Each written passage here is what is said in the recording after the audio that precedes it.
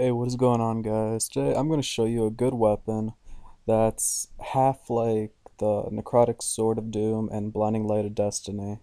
It's called the astral reavers.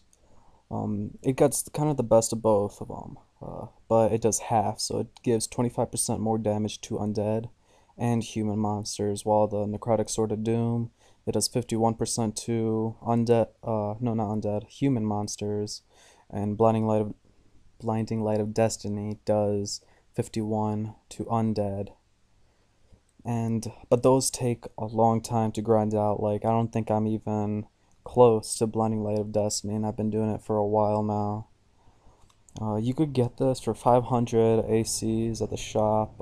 I think it's in the September one. Yeah, in the September shop right here, 500 ACs. And that's it, guys. Thanks for watching.